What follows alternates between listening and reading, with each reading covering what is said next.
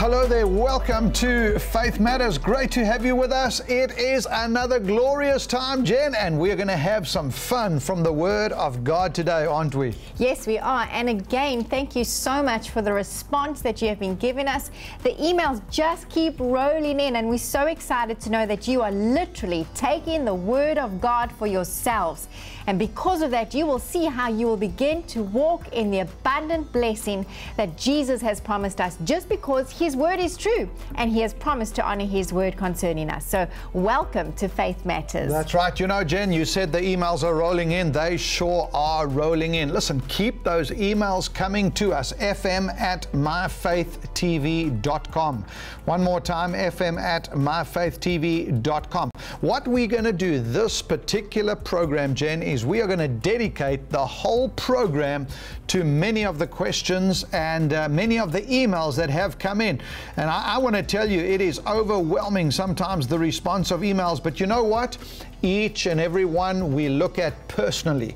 We respond to you personally. And even although it's quite vast in numbers, I want you to be assured that we read every single one and we respond to you directly. Isn't that true, Jen? It is true. And again, thank you so much for your patience, because sometimes it takes hours just to get through the load that comes in. But we do. We respond to every single one of them.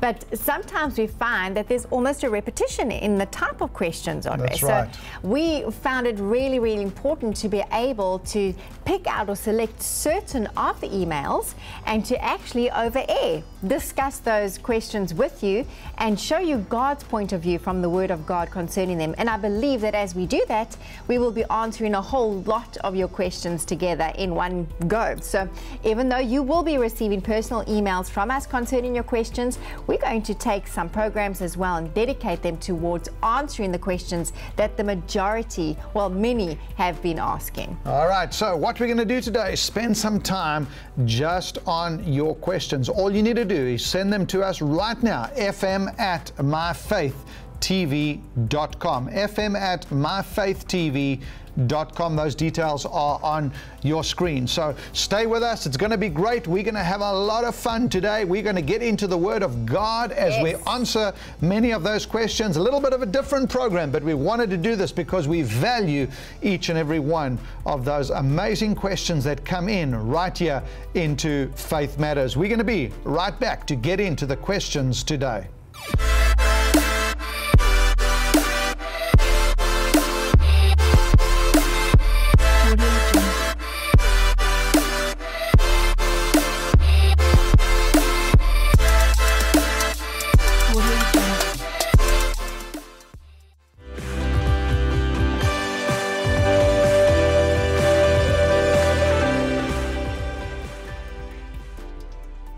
Well, here we are, Jen. We are all systems go. That's right. All right, and we're going to get going right now. You know, we want to talk about a few different things today. Just a little bit of a different program. We're going to get on with teaching as the weeks unfold going forward. But we wanted to spend some time with you in your home as if you asked this question directly to us. And I think that's what people need to understand about the emails.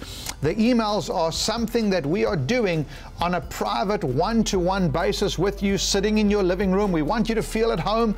We want you to enjoy these 30 minutes with us as we just go on and answer each and every one of those questions. So Jen, let's look at a question that we've selected, which has been asked a number of different ways, but we've summed this question up, and we're putting it in words as follows. With so many churches and different doctrines, how will I know this is the true church or the true gathering or the true place of worship where I need to be? Help me understand the Bible. Right. Now that question could be asked from, it's a big question. It's been asked to us numerous times, and I want you to understand what people are saying out there. They're basically saying, how do I choose the right church? How do I choose the truth? How do I make sure I'm going? Because we keep saying, go to a Bible-believing church. Yes. Go to a church that is preaching the Word of God. Yes. All right, this is what we've kept saying. And so many people have asked us this same question in a number of different ways. And so I want to answer that question with you right now. We're going to talk a little bit about it from the Word of God. And I want you to get your pen and notebook out, and I want you to record the scriptures we're going to give you. We're going to give you some insight. And again, we're wanting to help you make sure you have made the right decision on the place where you need to go. Right, and you know why I think this is so important, Andre? Because the Word of God speaks very clearly that we have to grow and mature in God. That's and right. grow and mature in our walk of faith with God, because we do have an enemy, the devil, who will do everything in his power to kind of uproot you or to steal away your faith from you. And if you are not grounded in the truth of God's Word, and you are not confident in what His will is concerning you, the devil will talk you out of your blessing. That's right. He'll talk you out of anything that God has for you, because you have not secured in your mind and your heart the truth of what God's will is for you. And yes, it's important. I mean, Paul again and again speaks about how we need to mature in God. We need to grow up. We need to train our very senses, our spiritual senses, That's right. to know and discern what is right, what is wrong, what is the will of God, what is not the will of God. Or, in fact, right throughout the New Testament, there are teachings to show us that we have to become children of God that are able to discern properly. We must be able to know when you hear the message being taught, understand that it isn't always going to be God's Word or based on the truth of God's Word. There are so many people out there that will lead you astray.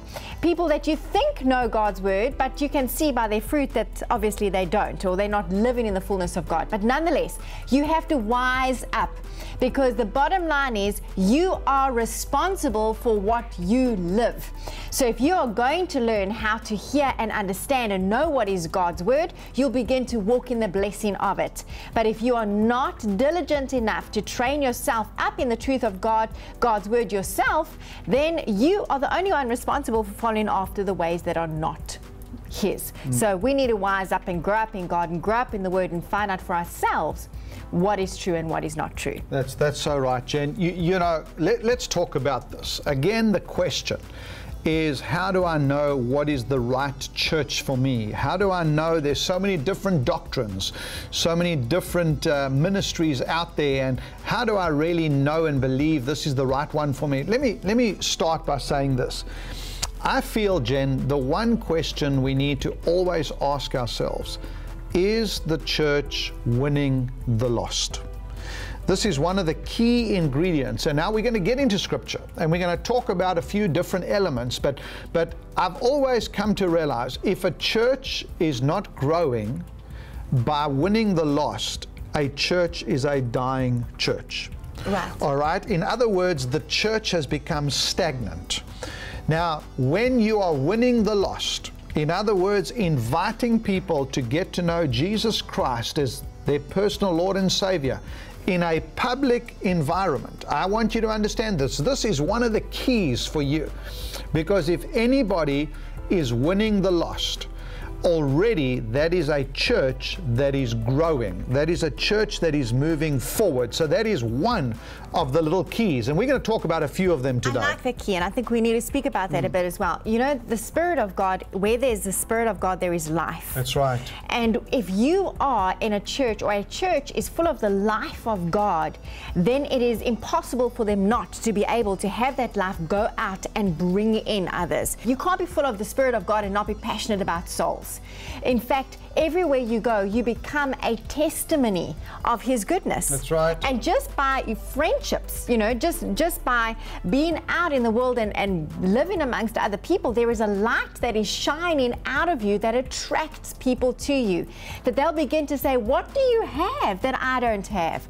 Who do you know? What do you believe in? Or what is going on in your life? We're going through the same circumstances, but you always have a joy. You always have a peace. There's always a wisdom freedom or a calmness? What do you have? How do you get that? Do you know those little things? It's the life of God that is shining out of you that automatically will be a beacon to the dark world. That's what the word says. That's right. So if you're the church that you are belonging to is being a beacon and is filled with the life of God himself, it will automatically have a pull on the world, a pull on the people that are lost, bringing them to want to know more about Jesus.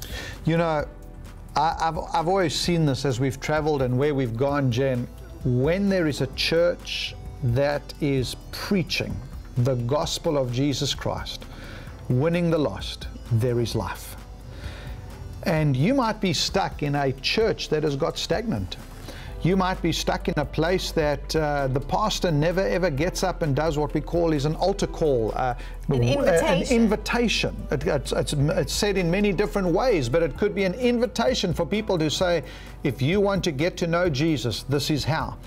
You need to understand that is a key of a healthy church. Yes. All right, tradition and religion stop us. Because the people say, the pastors say, well, we'll offend people. Correct. Good heavens, what is the gospel about? What are we here for? Jesus said we are to go into all the world and win the lost, That's make right. disciples. We are here to draw people to Jesus. And if we're too afraid to do that in a house of God, oh my goodness, what have we reduced our faith walk to? That's right, and that's the problem. That's the problem. You know, if we're going to abide by the Word of God as our foundation to answer this question, understand the key to all of this is the obedience to the Word of God. And what does Jesus say when he left earth? He said, go and make disciples.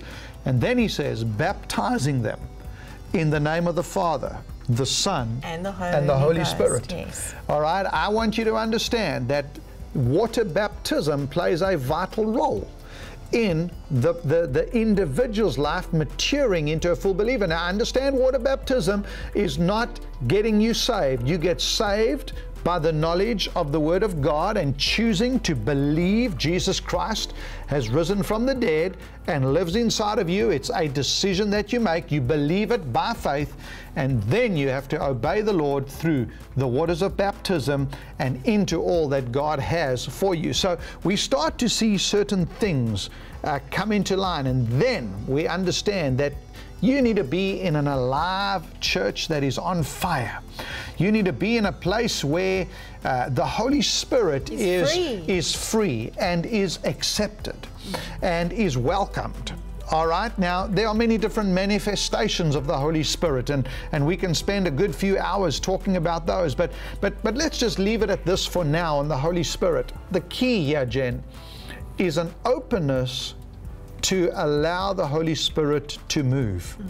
Now, there might be some churches where tongues is spoken. There might be other churches where you might sing and worship Him in the Spirit. There might be operating of the gifts. There's the operation of the gifts of the Holy Spirit in play. But the key here is never to quench the Holy Spirit. In other words, allow a freedom in worship, allow a time in His presence, allow Him to move. Don't ever be in a place that is such putting restrictions on you that everything has to be done in a sequence and there's no freedom of the Holy Spirit. So what are we saying by all of these things? And then we're going to get into the scripture here in a moment. We're saying, number one, is my church growing?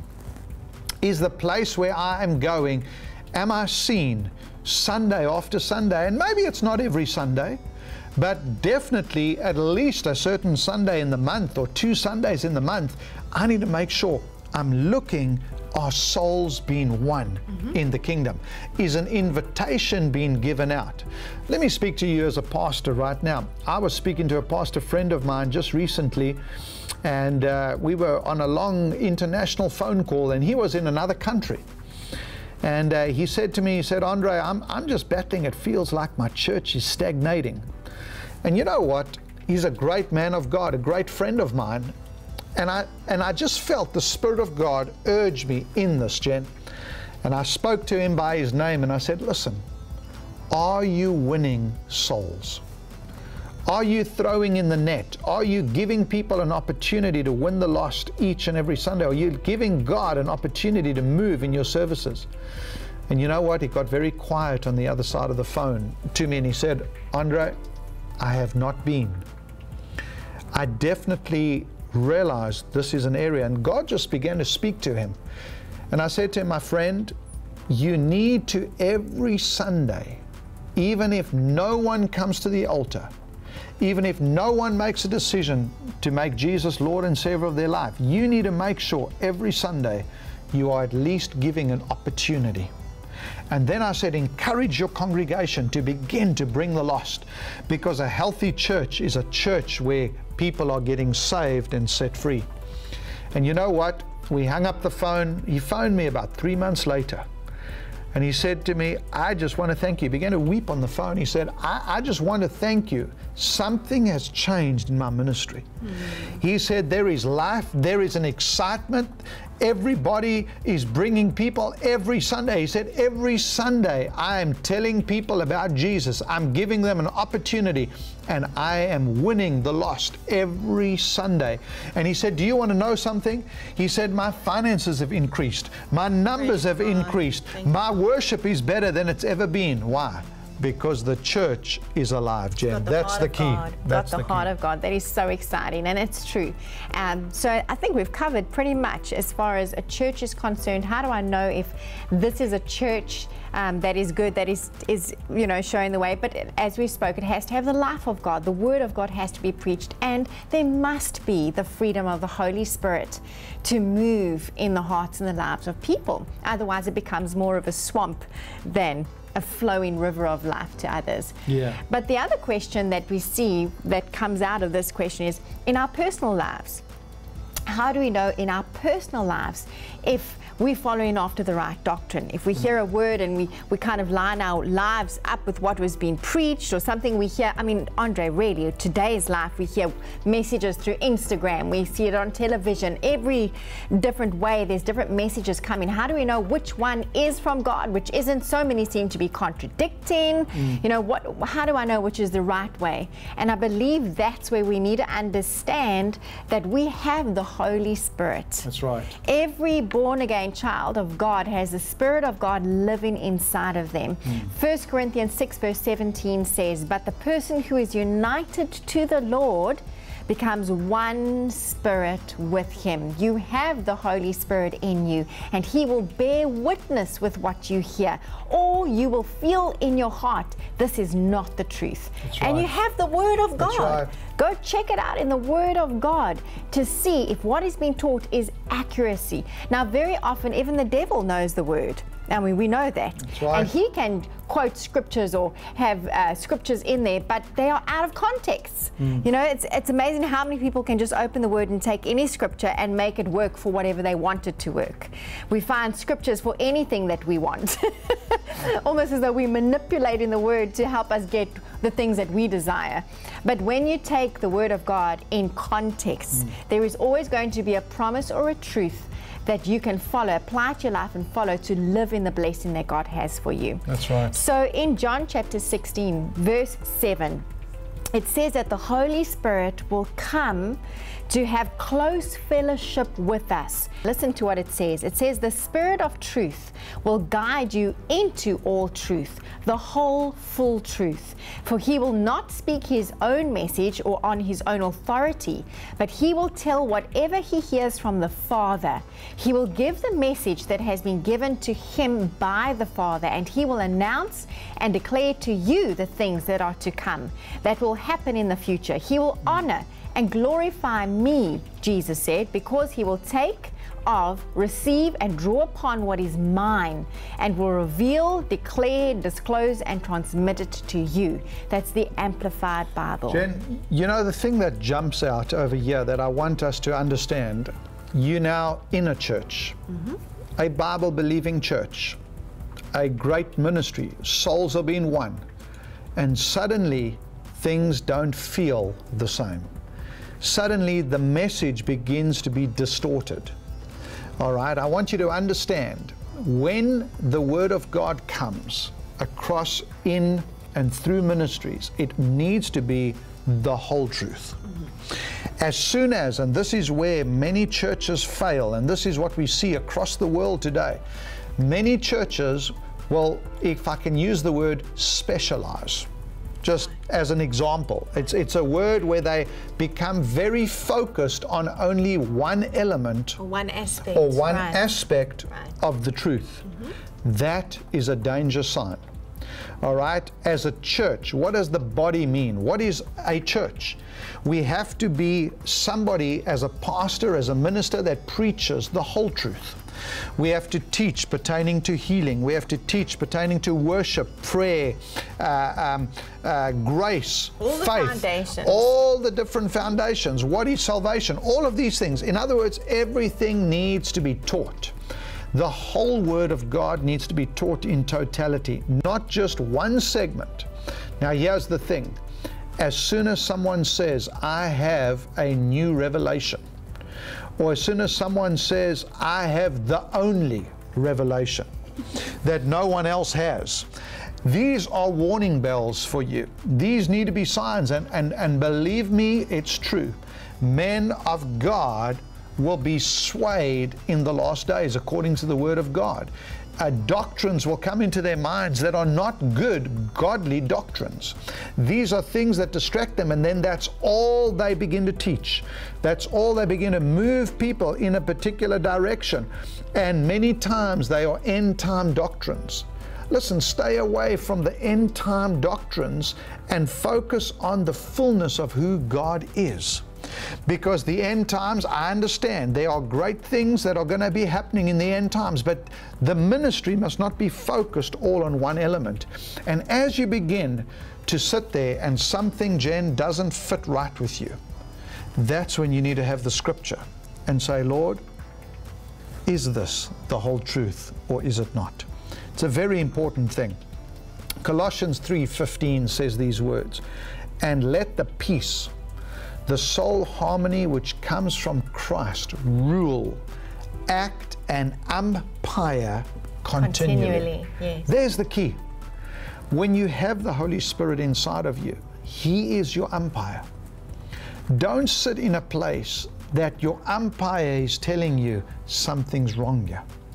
Now, I need to just put this word of caution out.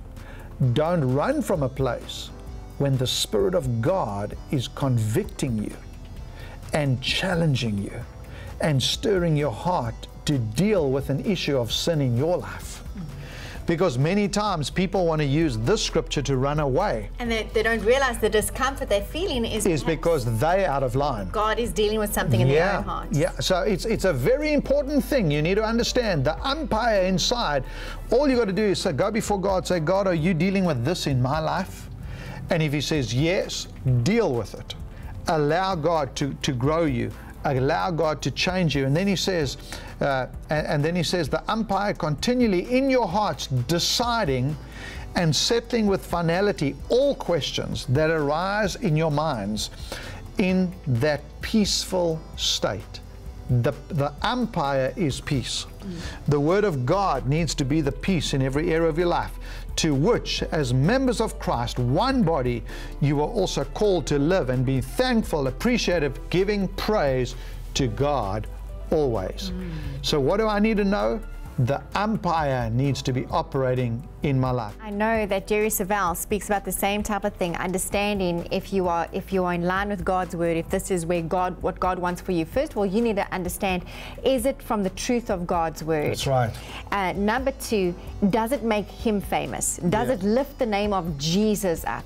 Number three, when you follow that word, does it make you feel free? Does it, because it's the word that makes you free. In other words, do I need to sort something out so that I can walk in a new freedom with God? Is it leading me to a place of freedom in God? And that is really, really important. You can use those as very, very important steps. Is it from the Word of God? Does it make Jesus, lift Him high? And does it bring you into a freedom in God? When you can tick all those boxes and you know know that umpire inside of you, there is peace inside of you, and you can move on with God in that word, then by all means do that. That's right. The Bible says there is no condemnation for those in Christ Jesus. Never ever feel condemned. Never ever feel pressurized. Never ever feel manipulated. But say, Holy Spirit, if I'm wrong, convict me.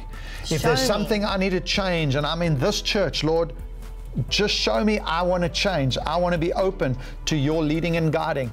But Holy Spirit, show me if this church is not the place where I need to be. Show me where I need to go. But remember this, you need to be in fellowship. It is critical. You need to be in a house of God. You need to be tithing. You need to be sowing. You need to be giving into that house. Those are all biblical things, and you need to serve in a local body. Get involved, because many of you aren't growing because you're not involved. You're not an usher. You're not a hostess. You're not helping in the children's ministry. You're not doing something in the ministry.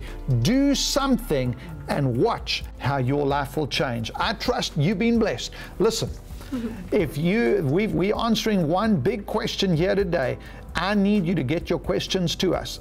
fm@myfaithtv.com. fm@myfaithtv.com stands for Faith Matters, because we want the truth. We want the revelation of God to touch your heart, stir your heart. And you know what? You're going to walk in divine favor. You're going to walk in blessing, Jen, like never before.